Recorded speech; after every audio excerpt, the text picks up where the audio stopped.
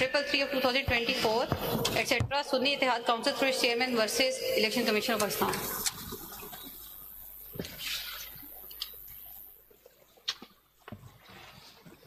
By a majority of 8, comprising Justice Sayyid Mansoor Ali Shah,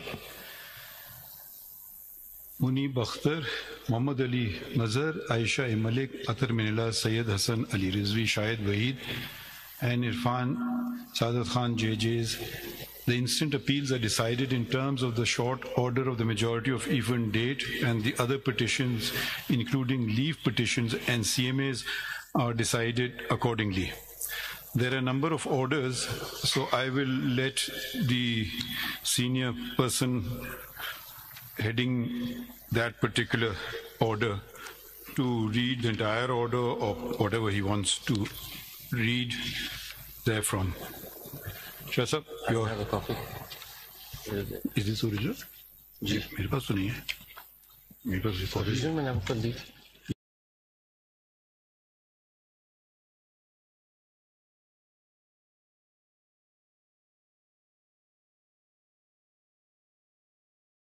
Majority order, and I repeat, it is by myself, Justice Muni Bakhtar, Muhammad Ali Mazhar, Aisha Malik, Atar Minallah, Sayyid Hassan Ali Rizvi, Shahid Waheed, and Irfan Saadat Khan.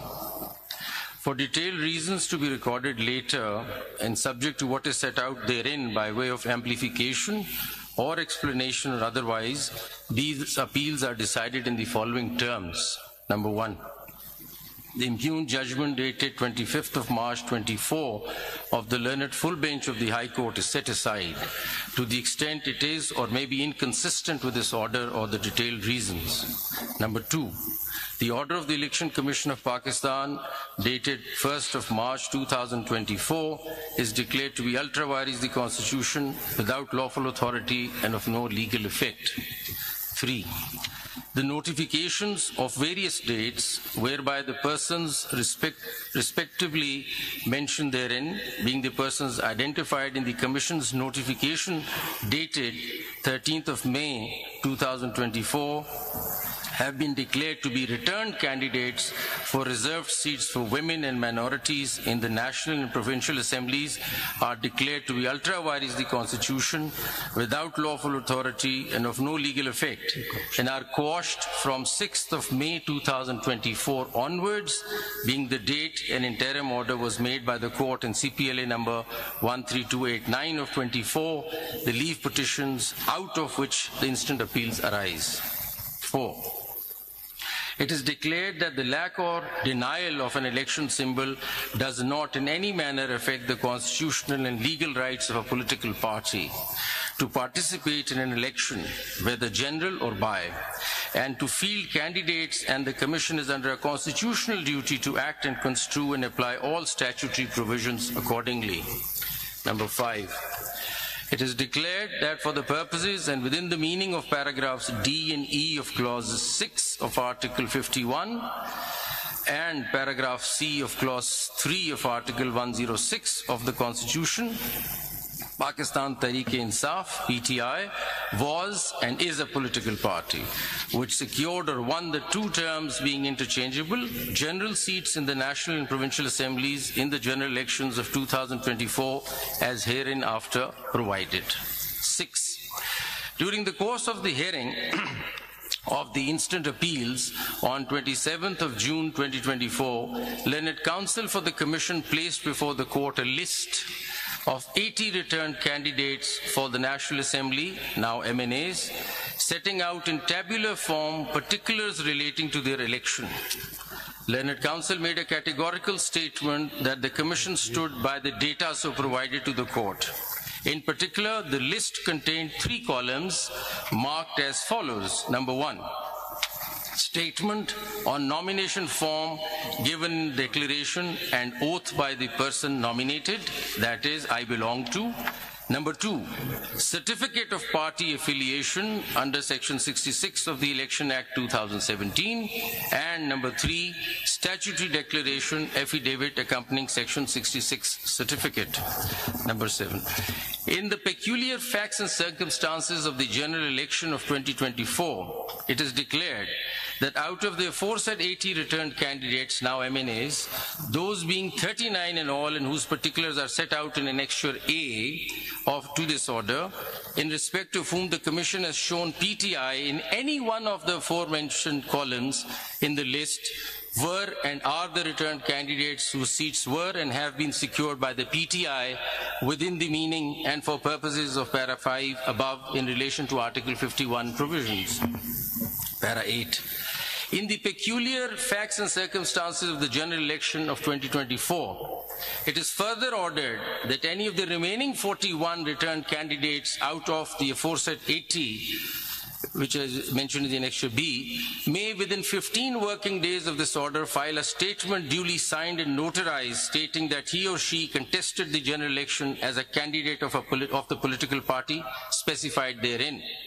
If any such statement are filed, the Commission shall forthwith, but in any case within 7 days thereafter, give notice to the political party concerned to file within 15 working days a confirmation that the candidate contested the general election as its candidate. A political party may in any case, at any time after the filing of a statement as aforesaid of its own motion, file its confirmation. If such a statement is filed and is confirmed by the political party concerned, then the seat secured by such candidate shall be forthwith deemed to be the seat secured by that political party for the purposes of Para 5 above in relation to Article 51 provisions. The Commission shall also forthwith issue and post on its website a list of returned candidates, now MNAs, and seats to which this para applies within 7 days after the last date on which the political party may file its confirmation, and shall simultaneously file a compliance report in the court. Paragraph 9. For the purposes of paragraph 5 of this order in relation to Article 51 provisions, the number of general seats secured by PTI shall be the total of the seats declared in terms of paragraph 7 and those, if any, to which paragraph 8 applies. The PTI shall be entitled to reserve seats for women and minorities in the National Assembly accordingly. PTI shall, within 15 working days of this order, file its lists of candidates for the said reserved seats, and the provisions of Election Act 2017 and the Election Rules 2017 shall be applied to such lists in such manner as gives effect to this order in full measure. The Commission shall, out of the reserved seats for women and minorities in the National Assembly to which Para 3 of this order applies, notify as elected in terms of the Article 51 provisions that a number of candidates from the list filed or as the case may be to be filed by the PTI as is proportionate to the general seats secured by it in terms of paragraph 7 and 8 of this order. Paragraph 10. The foregoing paras shall apply mutus mutandis for purposes of Article 106 in relation to PTI for the reserved seats for women and minority in Khyber Pakhtunkhwa, Punjab and Sindh provincial assemblies to which paragraph 3 of this order applies. In case the Commission or PTI need any clarification or order as to give effect to this para in full measure, it shall forthwith apply to the court by making an appropriate application, which shall be put before the judges constituting the majority in chambers for such orders and directions as may be deemed appropriate. Grateful. Thank you, Your Honor. Very grateful. Now I call upon Justice Yahya Afridi, who's written a separate short order. Do we need to? You want to read it or you want to summarize it? Okay. For reasons to be recorded later, civil appeal number so-and-so, civil petition number so-and-so, and CMA number so-and-so are dismissed in terms that Sunni Ittihad Council does not fulfill the conditions prescribed for a political party under the enabling provisions of the Constitution of Islamic Republic of Pakistan and the law to be allowed allocated reserved seats for women and non-Muslims in the National Assembly or the provincial assemblies. Pakistan Tehreek-e-Insaf fulfills the conditions prescribed for a political party under the enabling provisions of the Constitution and the law to be allowed allocated reserved seats for women and non-Muslims in terms that A candidate for a seat in the National Assembly or the Provincial Assembly who in his or her nomination paper has declared on oath to belong to PTI and duly submitted a certificate of the same political party confirming that he/she is the nominated candidate of PTI for the respective constituency shall remain so and cannot be declared independent unless he/she submitted a written declaration to the Election Commission of Pakistan or the returning officer to be treated as a candidate of another political party or as an independent candidate. A returned candidate to the National Assembly or the Provincial Assembly who in his nomination paper has declared on oath to belong to PTI and duly submitted a certificate of the same political party confirming that he/she is the nominated candidate of PTI for the respective constituency shall remain so. And this consistent position maintained by a returned candidate throughout the electoral process should be legally recognized by the Election Commission of Pakistan, and such returned candidate cannot be treated as a returned candidate of any other political party or as an independent candidate, returned candidate. And thus, the reserved seats for women and non-Muslims are to be allotted to PTI accordingly. A candidate nominated, number 3, a candidate nominated by PTI for a constituency of a National Assembly or a Provincial Assembly who, after being declared returned, joined another party or sought to be treated as an independent, raises serious concerns about disregarding the trust reposed in him or her by the voters, thus undermining the will of the people. And number 4, the legal implications, effects, consequences of the determination made above in paragraph 2.2 and 2.3, as well as the actions or inactions of Election Commission of Pakistan thereon, although deeply concerning, have not been challenged in the present appeals and petitions, and the persons who would be affected or aggrieved are not parties before this court.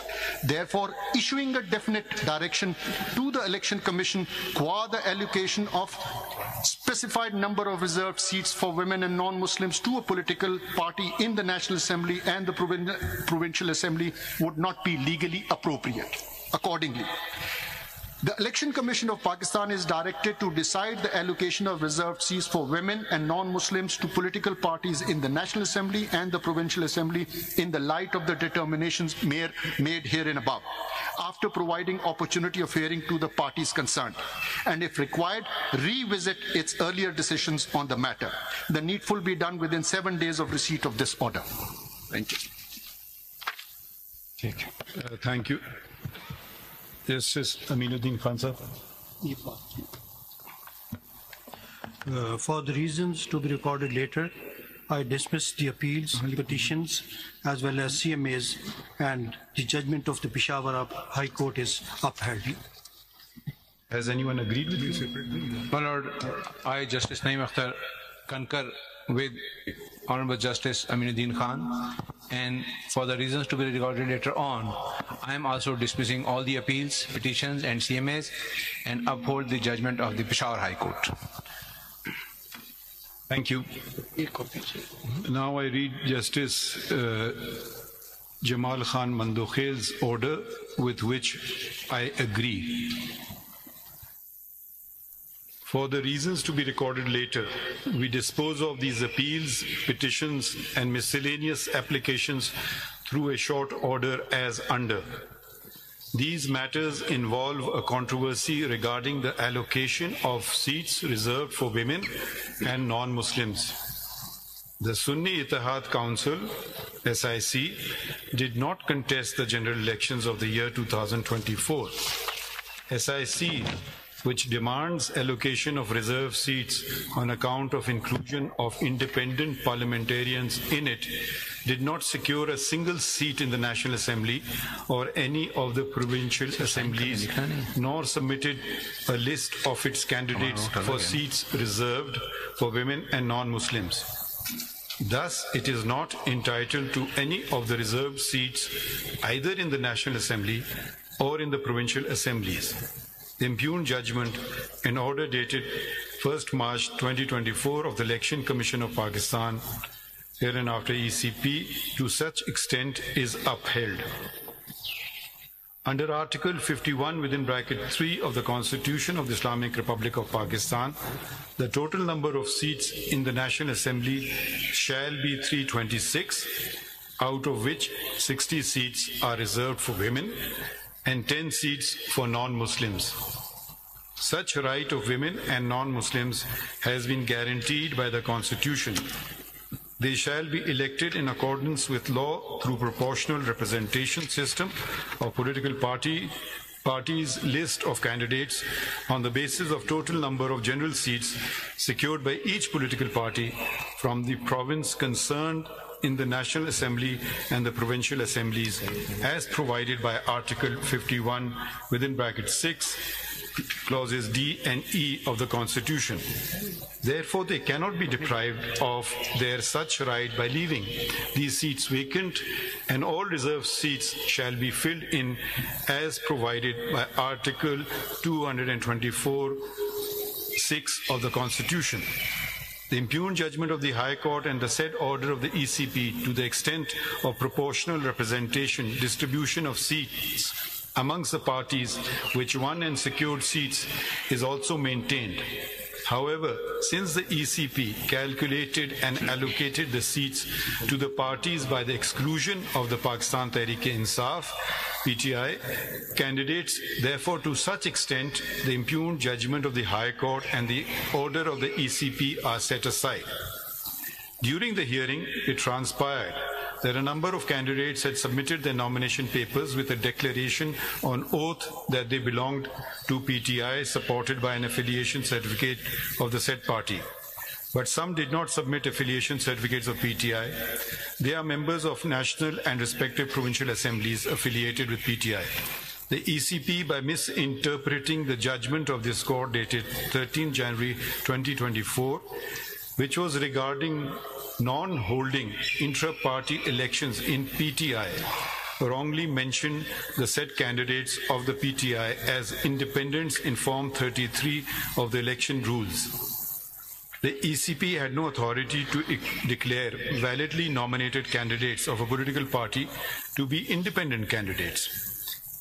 Similarly, a candidate once declared himself or herself as a candidate of a political party could not subsequently resile from his candidature of a particular party after the last date of withdrawal of the nomination papers.